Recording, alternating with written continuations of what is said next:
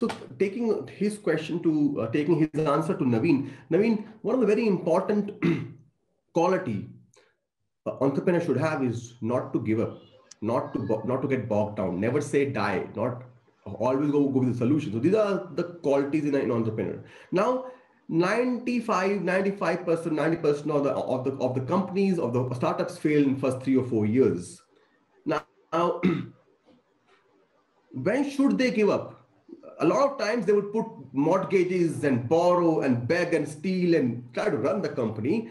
But sometimes entrepreneurs fail to decide when should they give up and when should they let go.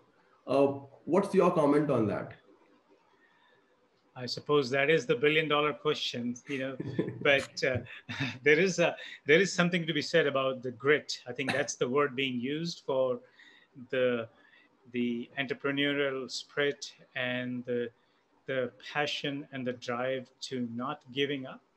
But yes, I think, something that Satish said, it's basically, you know, having that network of people that you can depend upon, whether it's first of all your customer that is telling you, whether your product is the right fit or not, whether it's your conversations, in your attempt to raise the money, when you're trying to have these conversations.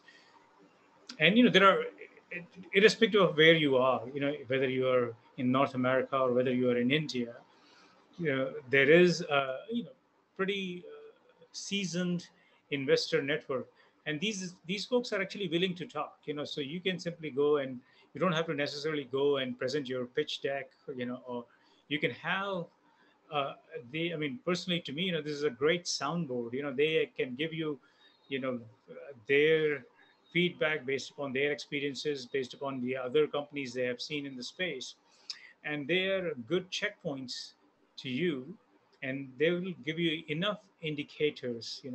And I think, one of the philosophies that I have is that, I know we we as an individuals have to have something like a third eye, or basically a way to watch over yourself. So always evaluate yourself, your company, your work, your employees, you know from the eyes and ears of somebody else. You being you, have a third person perspective into your own actions, where your company is headed, what your clients are saying, rather impartially.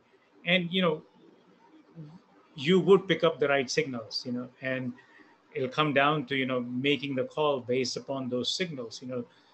Do they amplify together to compel you to continue forward, or they are giving you mixed signals, and the signals are mixed enough for you to basically rethink, reevaluate, and start over.